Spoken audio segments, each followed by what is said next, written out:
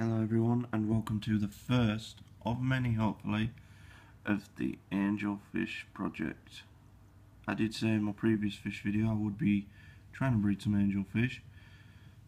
Currently I have this Fluval 90 fish tank with 2 sponge filters and 2 angelfishes.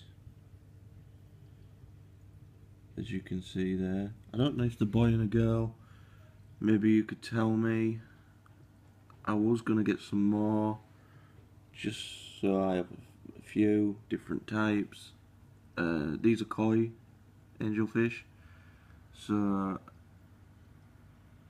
obviously they're a bit small at the minute, but everything's set up ready for them to grow and make me some little angelfish.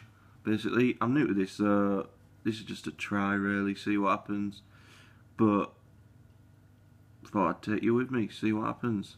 Maybe learn something yourself.